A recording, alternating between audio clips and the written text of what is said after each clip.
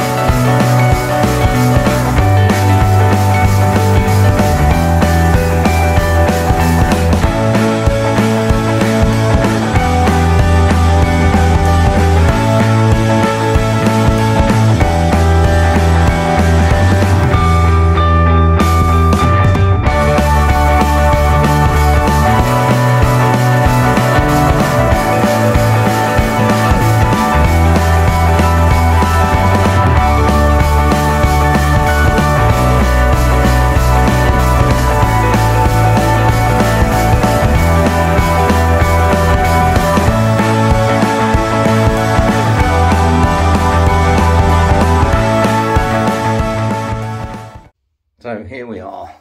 I thought I'd share how far we've got so far.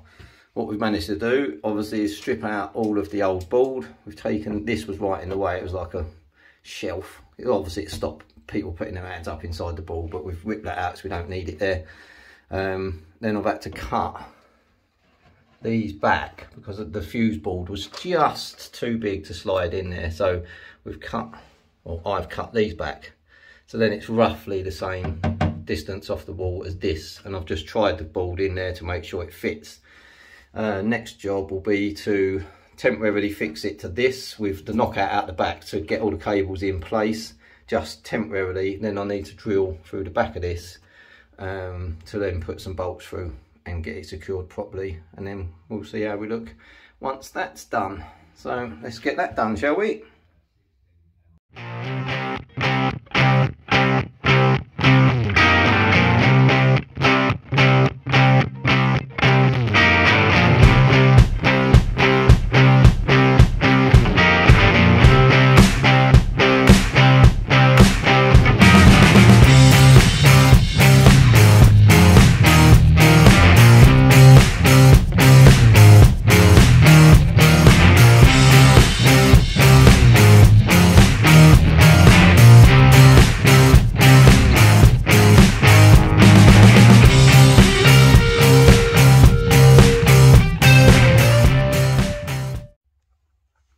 I thought I'd show you why we've done this part. We were very, very limited to space in here. So everything I've been doing so far has all been to do with not only getting the board in here, but making sure that flap actually opens. So I got to the stage of fixing the box to the wall, and I thought my next stage before I put all the breakers in would be to make sure you can actually open the door, because the worst thing would be if I'd finished the board and then this got caught on any of the doors, then I'd be back to square one. So I thought I'd better show you why I'll put this on now rather than waiting until the end of the job to put it on. I hope that's helped someone out somewhere.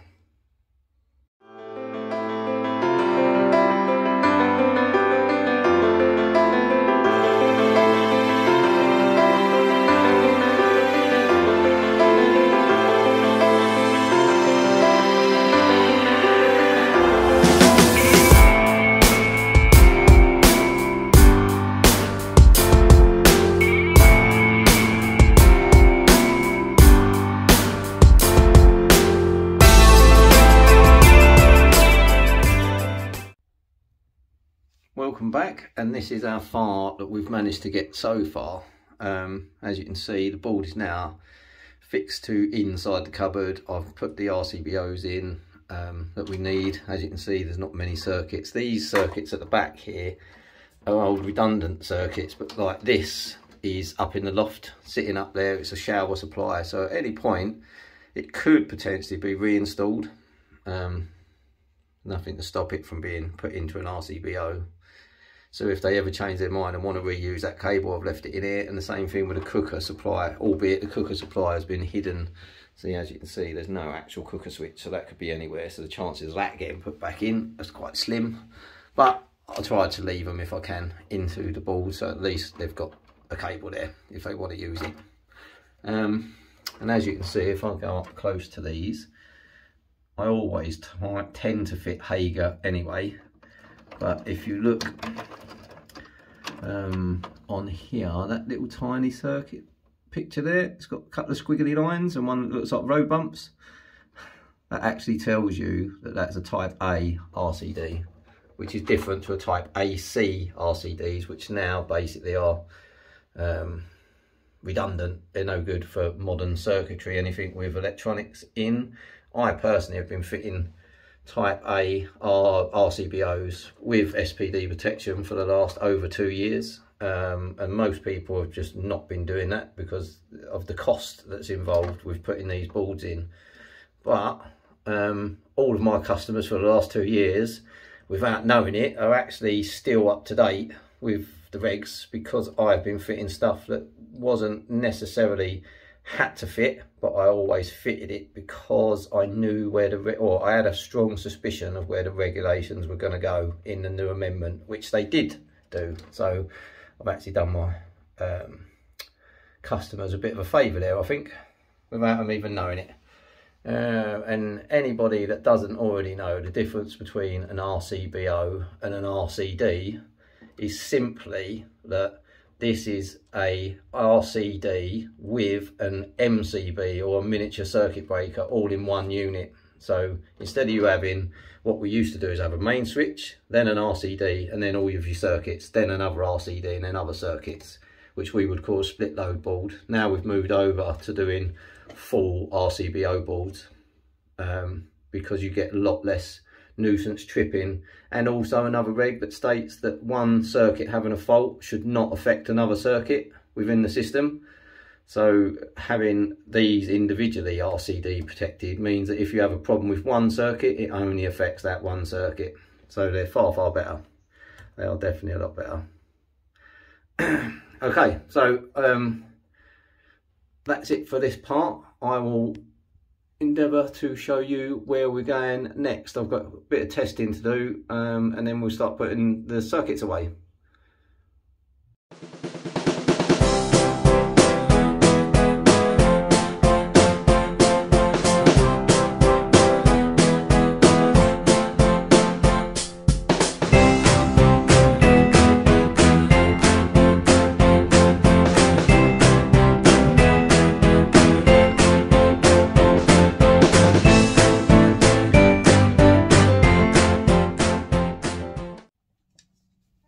Hello and welcome back.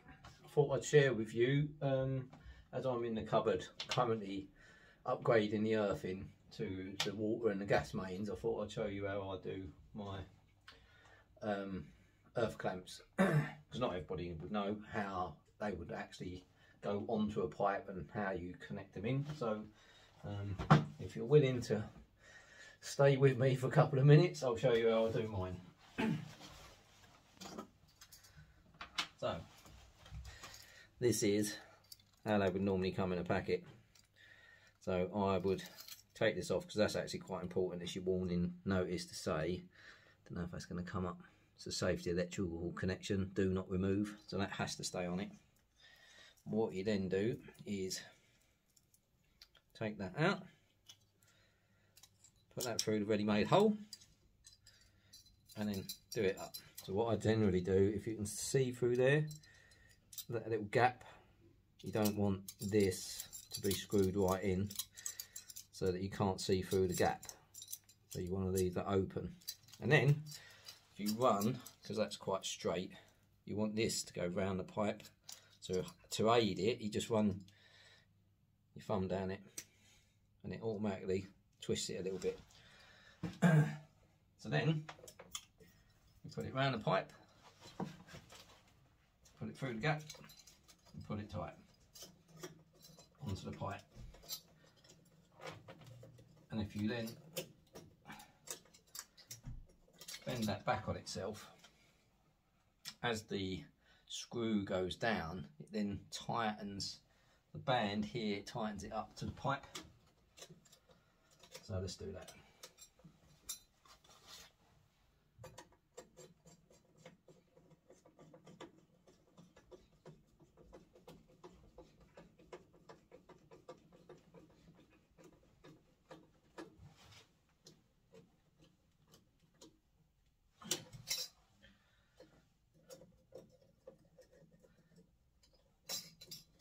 So then that's good and solid. The next step is we need to connect this earth cable around this bolt somehow. So the easiest way of doing that is via a crimp. So you measure this cable off, roughly how long we need it. There we go. Cut it to length. Strip the end.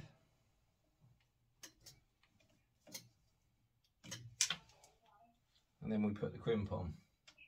See if it's the right sort of depth. So if you look on the end there, there's a little hole. So that is so you can see how far the cable's gone in. So what you want is, you can see the cable up there, but you don't want to see any copper this end if you can get away with it. So when you push it on, that's pretty much what you want, like this. I'll give you a close-up of it in a minute.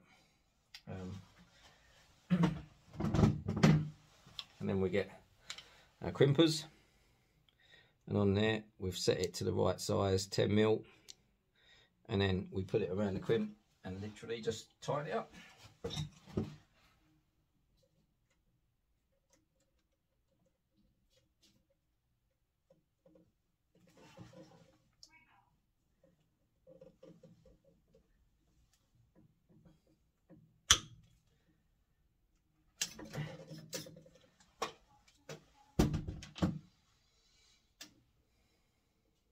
Look at that. So if I bring this in, hopefully you'll be able to see. There you go. Nice and neat and a good solid connection.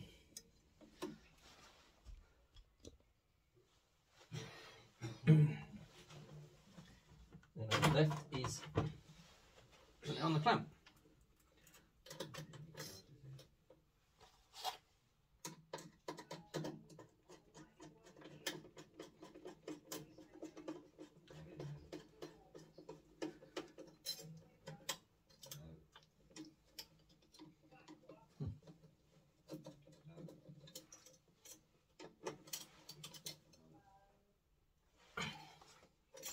there you go, good solid connection.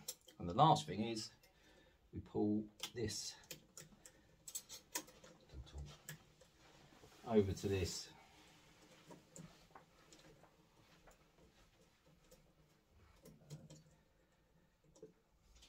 I'm going to quickly tighten it down with the pliers. So this is what we end up with. So that's the finished article, because the idea is that this then is going over the connection. So you actually physically have to try and remove this in order to get to the connection. That's what we want to try and do. Well, I do hope that's helped someone, and someone's actually found that quite interesting.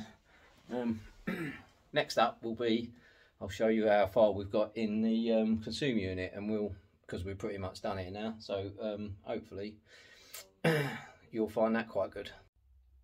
Here we are back in the mains, and as you can see, I've now pulled in the mains tails up here, which go into my main switch. You've got the main earth there, and these are, as you can see, the new gas and water 10mm bonds.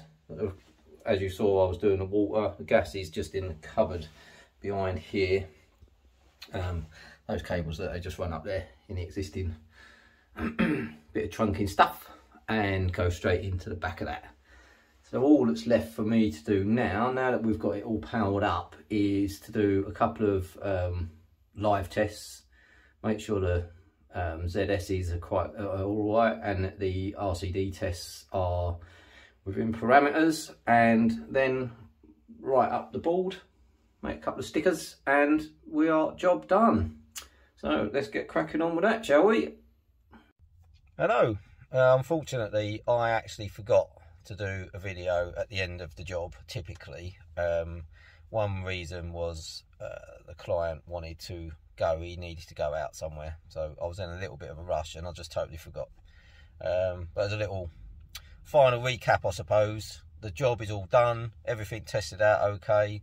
The client's happy with the work that's been completed, so yeah, it's all good. And I just thought I'd better end the video with how it's all ended as such, I suppose. And also to say, obviously, if you like what you've been watching so far on the channel, by all means, please like and subscribe, because it does help quite a lot. Yeah, and hopefully I will see you on the next one.